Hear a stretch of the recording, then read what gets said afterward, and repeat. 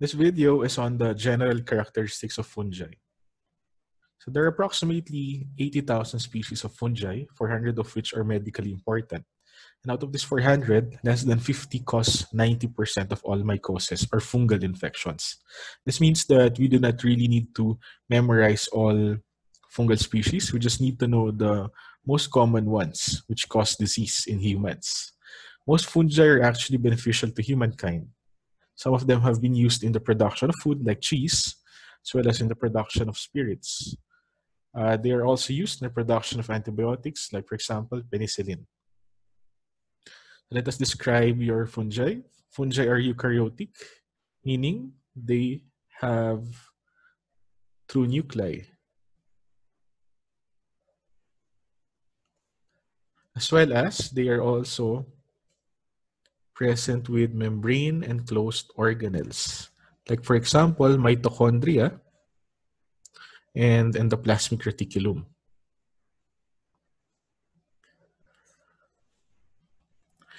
They could either be obligate or facultative aerobes. And they're described to be chemoheterotrophs. These are actually two terms which have been joined together. Fungi are chemotrophic, meaning they derive their energy from chemical reactions. And they are heterotrophic, meaning they are not capable of synthesizing their own food.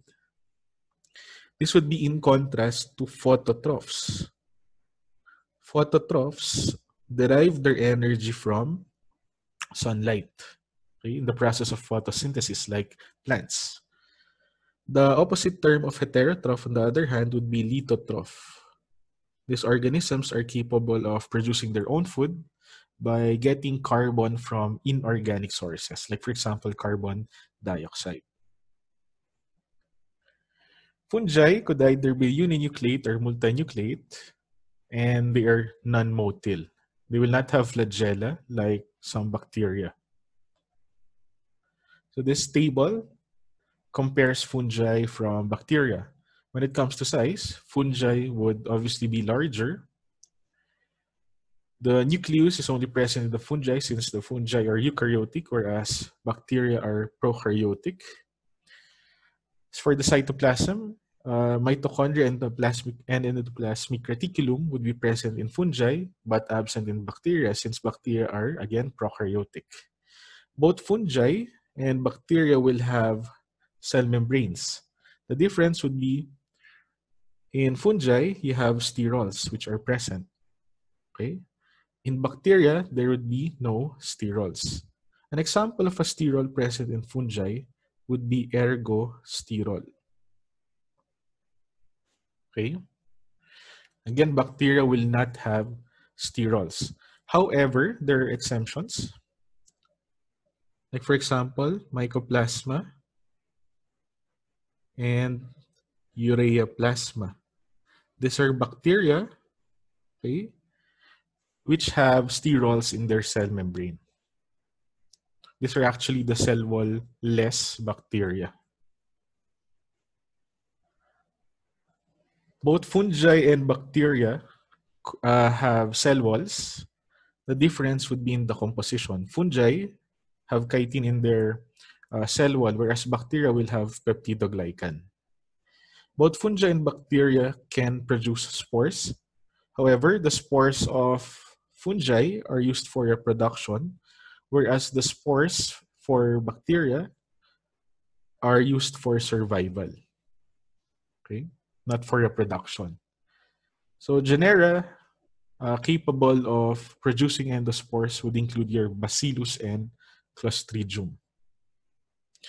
Thermal dimorphism could be possible for some fungi. Thermal dimorphism means that some fungi could exist either as yeast or mold depending on environmental conditions. Okay. When it comes to metabolism, fungi require organic carbon, and again, there are no obligate anaerobic fungi, whereas bacteria, many of them do not require organic carbon. So these are the two basic growth forms of fungi. Fungi could either be molds or found as yeasts.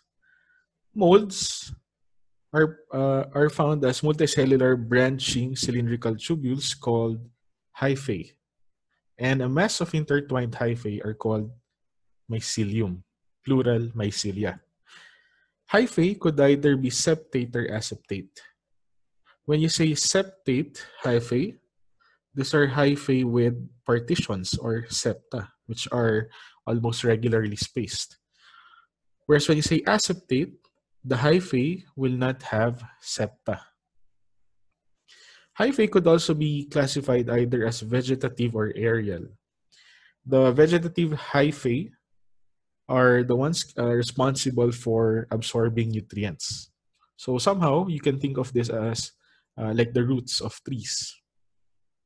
Aerial hyphae, on the other hand, are protruding, and they usually bear the reproductive apparatus of the fungi, like the spores. So if this is your culture medium, the vegetative hyphae would be like the roots, which anchor the fungi, whereas the aerial hyphae are protruding, and this would bear the spores. Okay. Now, yeasts are the unicellular forms. They are produced by budding, wherein you have a mother cell which pinches slowly, producing a daughter cell. Then this eventually separates from the mother cell, producing now two separate cells. So that's the process of budding. Now, sometimes a mother cell fails to separate or fails to detach completely from its daughter cell. Okay. Then eventually, budding occurs again.